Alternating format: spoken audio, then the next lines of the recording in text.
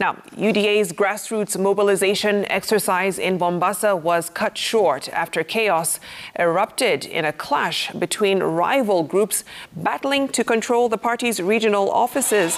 The supporters of Nyali Member of Parliament Mohamed Ali and those of East African Legislative Assembly MP Hassan clashed and disrupting a meeting organized by the party's Secretary General Cleophas. Security officers were forced to intervene to disperse the rival groups before the chaos escalated. Nyali MP Mohamed Ali accused Omar of abusing his position as the deputy leader of the party to bribe and intimidate members.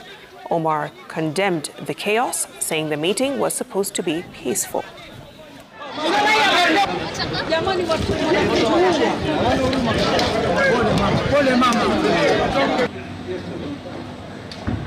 That we are ready for a revolution.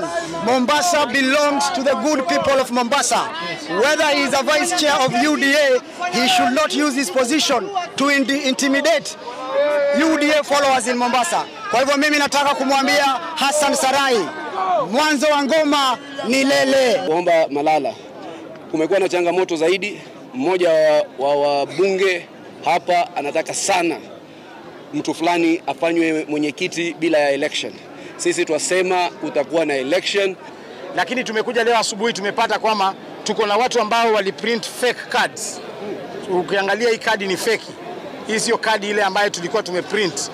Na tumesema kwamba tunaenda kuchukulia hatua wale watu ambao wanajaribu kuleta fujo katika chama. Kwa sababu chama chetu cha UDA ni chama cha amani, ni chama cha demokrasia.